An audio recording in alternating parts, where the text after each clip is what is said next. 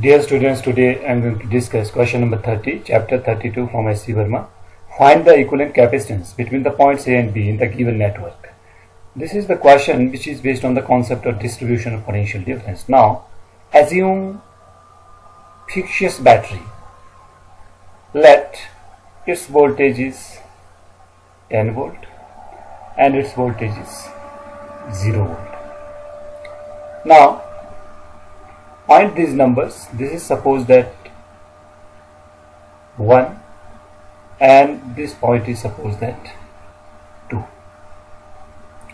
Now let's see, these are the connecting wires. You know connecting wires play the role of equipotential surface. At a conductor, potential is constant at every point.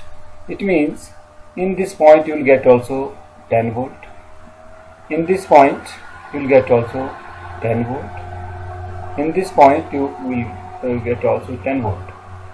Now when you distribute from here, this is 0 volt and wire is coming by this way, and this is also 0 volt, and here also it is 0 volt.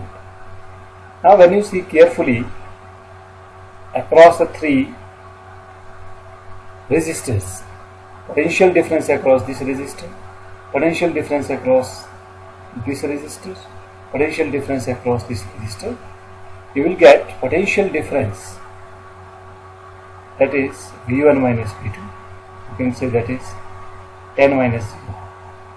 See,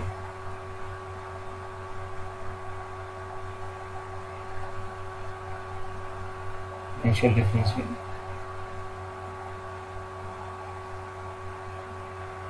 see. It means resistors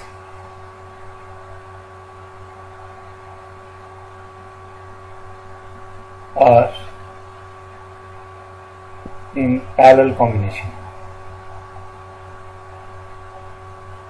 Parallel combination. It means you can write with this way. This is the way how to draw parallel combination of these resistors. This is A point and this is B point, all having the rating R. If all are in parallel, and how do you calculate? That is 1 upon Rp is equal to 1 upon R1 plus 1 upon R2 plus 1 upon R3. You know all have the same rating, that's why R is the LCM. 1 plus 1 plus 1 will get 3 upon R. And finally Rp can be written. Rp means resistance of AB, that will be R upon 3. This is the answer. You can solve various questions